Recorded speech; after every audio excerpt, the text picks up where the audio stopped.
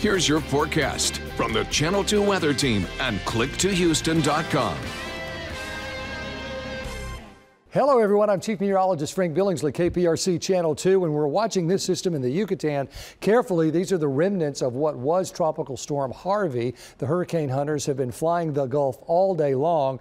We should get better and better reports on this, but so far, not a lot of wind, 30-mile-an-hour tops, gusting to 40, moving northwest at 15 though, which would take this path generally toward Texas. So it's worth keeping a close eye on as we continue to see the futurecast form an eye of this system by Thursday in the Bay of Campeche or the southern Gulf, and then continuing to move it toward the Brownsville area as we move into Friday. That moisture, though, would continue to move right on in to Texas, and that would be a problem as far as what we have for the weekend, with anywhere from 6 to 12, maybe even 16 inches of rain in spots, and that's not an exaggeration. So we're going to have to keep a close eye on the tropics this week. 30% chance of rain Wednesday, 40 on Thursday, 60 and 80 Friday, Saturday, Sunday, and 50 on Monday.